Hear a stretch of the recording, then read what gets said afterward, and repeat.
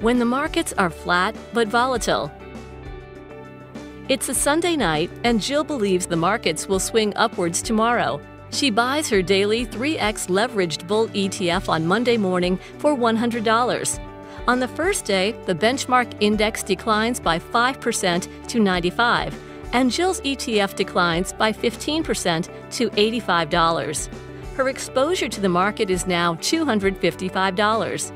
On Tuesday, the index swings back up to 100, gaining 5.26%. Jill's ETF returns 3 times this, 15.78%, and rises to $98.42 for a total exposure of $295.26. On Wednesday, the benchmark index continues its rally and rises to 105 points for a 5% gain. Jill's ETF rises to $113.18 with a total exposure of $339.54. Thursday sees the benchmark index erasing its gains and dropping back to 100 points for a 4.76% decline. Jill's ETF drops 14.29% to $97.02 and $291.06 worth of exposure.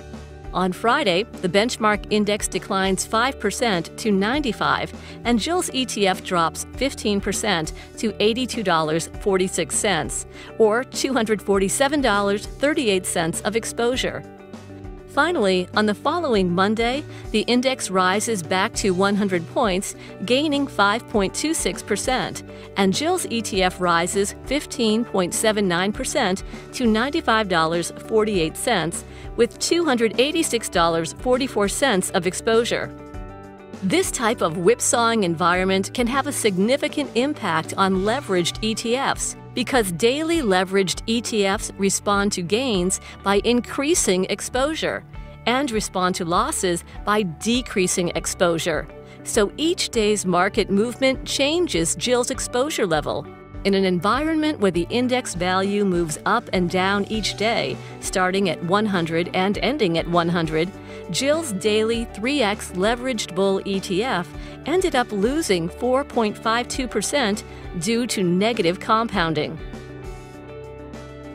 To summarize, if an investor like Jill holds a leveraged bull ETF for longer than a day, her returns may be significantly higher or lower than the cumulative return of the index times 3 because of the way compounding changes one's exposure to the market from day to day. In the first example, with a steadily rising market, Jill's returns were significantly higher than 3 times the index's cumulative returns. In the second example, her losses were significantly less than 3 times the index's cumulative loss.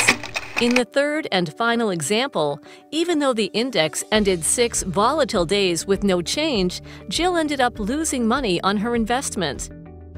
It's important to understand that in all 3 scenarios, Jill's ETF did exactly what it was designed to do on a daily basis. However, as the fund performed its daily rebalances over extended periods of time, positive or negative compounding occurred, and the returns ended up differing, sometimes quite significantly, from the cumulative return of the benchmark index multiplied by 3.